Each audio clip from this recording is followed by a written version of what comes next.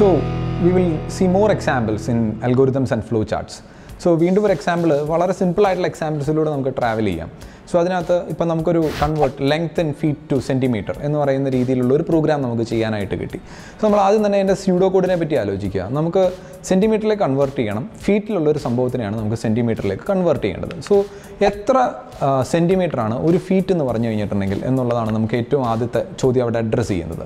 So വളരെ സിമ്പിളാണ്. 30 സെൻറ്റിമീറ്റേഴ്സാണ് ഒരു ഫീറ്റ് എന്ന് പറയുന്നത്. സോ നമുക്കിവിടെ നടത്തേണ്ട കമ്പ്യൂട്ടേഷൻ എന്താണെന്ന് വെച്ച് കഴിഞ്ഞിട്ടുണ്ടെങ്കിൽ നമുക്ക് കറസ്പോണ്ടിങ് ആയിട്ട് കിട്ടിയിരിക്കുന്ന ആ ലെങ്ത്തിനെ നമുക്ക് സെൻറ്റിമീറ്ററിലേക്ക് കൺവേർട്ട് ചെയ്യണം. സോ ലെങ്ത് ഇൻ ഫീറ്റിനെയാണ് നമുക്ക് സെൻറ്റിമീറ്ററിലേക്ക് കൺവേർട്ട് ചെയ്യേണ്ടത്. സോ നമുക്കിപ്പോൾ ആദ്യം തന്നെ നമുക്കൊരു വാല്യൂ എൻ്റർ ചെയ്യാനായിട്ട് അപ്പോൾ കിട്ടും. ആ കിട്ടുന്നത് എന്തായാലും ഫീറ്റിലായിരിക്കും. സോ നമ്മൾ ആദ്യം തന്നെ ഇൻപുട്ട് ചെയ്ത് എടുക്കേണ്ടത് ലെങ്ത് ഇൻ ഫീറ്റിന് നമുക്ക് ഇൻപുട്ട് ചെയ്ത് നമുക്ക് എടുക്കണം. അങ്ങനെ ലെങ്ത് ഇൻ ഫീറ്റിന് നമുക്ക് ഇൻപുട്ട് ചെയ്ത് കിട്ടുന്നതിന് നമുക്ക് ഈ പറയപ്പെടുന്ന രീതിയിൽ നമുക്കതിനെ സെൻറ്റിമീറ്ററിലേക്ക് കൺവേർട്ട് ചെയ്യണമെന്നുണ്ടെങ്കിൽ വളരെ സിമ്പിളാണ്. ഇപ്പം ഞാൻ ഒരു ഫീറ്റാണ് എൻ്റർ ചെയ്തേക്കുന്നതെന്നുണ്ടെങ്കിൽ അത് ഇൻറ്റു 30 കൊടുത്തു കഴിഞ്ഞിട്ടുണ്ടെങ്കിൽ 30 സെൻറ്റിമീറ്റർ എന്ന് കിട്ടും. 2 ഫീറ്റാണ് ഞാൻ എൻ്റർ ചെയ്തേക്കുന്നതെങ്കിൽ അത് ഇൻറ്റു 30 കൊടുത്തു കഴിഞ്ഞിട്ടുണ്ടെങ്കിൽ 60 സെൻറ്റിമീറ്റർ എന്ന് പറഞ്ഞാൽ എനിക്ക് കിട്ടും. സോ ആ രീതിയിൽ വളരെ സിമ്പിളായിട്ടുള്ളൊരു മൾട്ടിപ്ലിക്കേഷനാണ് ഇവിടെ നടക്കുന്നത്. സോ നമ്മൾ ഏത് വാല്യൂയിലേക്കാണ് നമുക്ക് കറസ്പോണ്ടിങ് ആയിട്ട് ആദ്യത്തെ ഫീറ്റിനെ ഗെറ്റ് ചെയ്യുന്നത് അതിനെ നമുക്ക് തൽക്കാലം നമുക്ക് ലെങ്ത് ഇൻ ഫീറ്റിനെ നമുക്ക് LFT എന്ന് പറഞ്ഞിട്ട് നമുക്ക് വേണമെങ്കിൽ വിളിക്കാം. ചുമ്മാ ഒരു വേരിയബിൾ, ആ ഒരു വേരിയബിളിലേക്കായിരിക്കും ഈ പറയപ്പെടുന്ന ലെങ്ത് ഇൻ ഫീറ്റിനെ കിട്ടുന്നത്.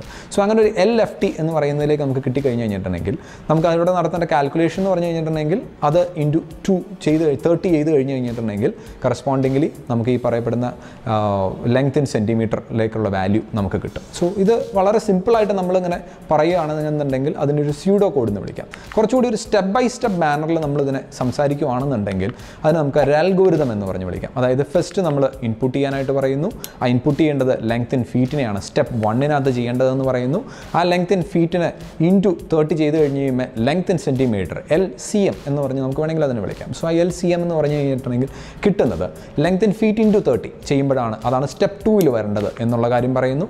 അങ്ങനെ വരുന്ന LCM എന്ന് പറയുന്നതിന് നമ്മൾ സിമ്പിളായിട്ട് പ്രിൻറ്റ് ചെയ്ത് കാണിക്കുന്നു. അതാണ് നമ്മുടെ സ്റ്റെപ്പ് 3 എന്ന് പറയുന്നത്. സോ നമുക്ക് അതിൻ്റെ ഒരു ഫ്ലോ ചാർട്ടിൻ്റെ ആംഗിളിലാണെന്നുണ്ടെങ്കിൽ ആദ്യം തന്നെ നമുക്കതിനെ സ്റ്റാർട്ട് ചെയ്യണം. സ്റ്റാർട്ട് ചെയ്യാനായിട്ട് യൂസ് ചെയ്യുന്ന സിമ്പിൾ എന്ന് പറഞ്ഞു കഴിഞ്ഞിട്ടുണ്ടെങ്കിൽ ഓവലാണ്.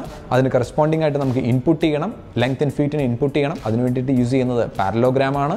അതിന് നമുക്ക് ഇതേ സംഭവത്തിന് നമുക്ക് ഇൻറ്റു 30 ചെയ്യാമെന്ന് പറഞ്ഞു കഴിഞ്ഞിട്ടുണ്ടെങ്കിൽ കാൽക്കുലേഷനാണ് പെർഫോം ചെയ്യുന്നത്. ആ കാൽക്കുലേറ്റ് ചെയ്ത് ഇൻറ്റു 30 ചെയ്ത് കിട്ടുന്നതിന് നമുക്ക് LCM എന്ന് പറയുന്നതിലേക്ക് നമുക്ക് സ്റ്റോർ ചെയ്ത് വെക്കണം. അവിടെ നമ്മൾ യൂസ് ചെയ്യുന്നത് റെക്ടാങ്കിൾ എന്ന് പറയുന്ന സിമ്പിളാണ്. സോ ലാസ്റ്റ് നമുക്ക് വാല്യൂ കിട്ടി. ആ LCMലേക്കുള്ള വാല്യൂവിനെ നമുക്ക് പ്രിൻറ്റ് ചെയ്ത് കാണിക്കുക.